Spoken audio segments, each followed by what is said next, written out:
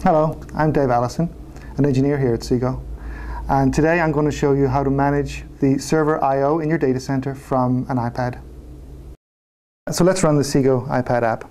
First thing we do is log into an XMS server. The XMS server is our new version of the Xsigo management system. And the first thing it shows you is a complete view of your data center. On the left column, you'll see a set of physical servers. On the right column, you'll see a set of I/O clouds. I/O clouds are of two types. There's network and there's storage. Network clouds connect to network resources, such as the internet, and storage clouds connect to storage resources, such as SAN disks. These servers can be grouped into groups.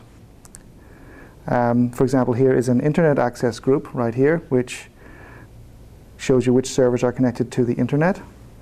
Groups can be created for any reason, for any type of server.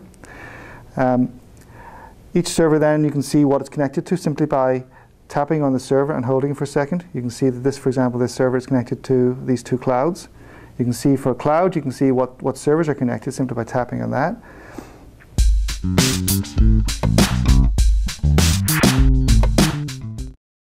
If you're a data center manager and you are deploying a new set of servers, you will want to give those servers virtual I/O resources.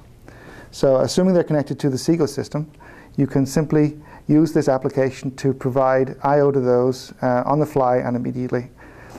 To do that, we have this concept of a template. A template is a way of grouping together I/O resources in such a way that they can be applied to a server as a whole. For example, in this case, we have a web server template.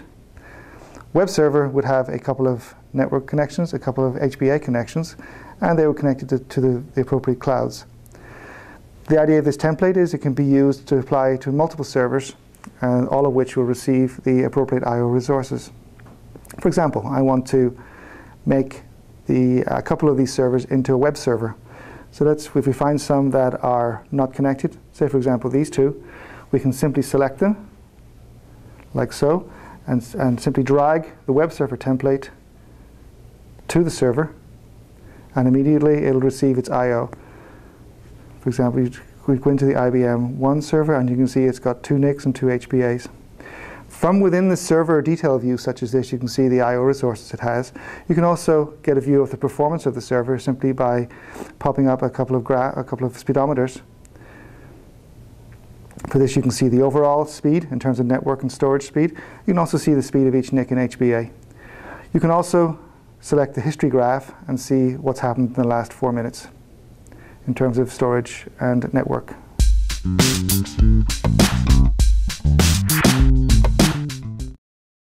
So now we're going to show how to deploy a new NIC to a server. So we were back at the data center view.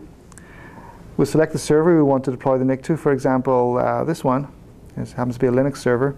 It's got one NIC and one HBA at the moment. Say we want to deploy a new NIC connected to the internet to this server. All we have to do is select Add vNIC. Here we type in the name of the vNIC. Internet. We can select some QoS settings. For example, we want to have 100 meg CIR, and we hit done. We then take the NIC and we connect it to the appropriate cloud by drag and drop, hit done, and now we have a new NIC on the server which has access to the internet.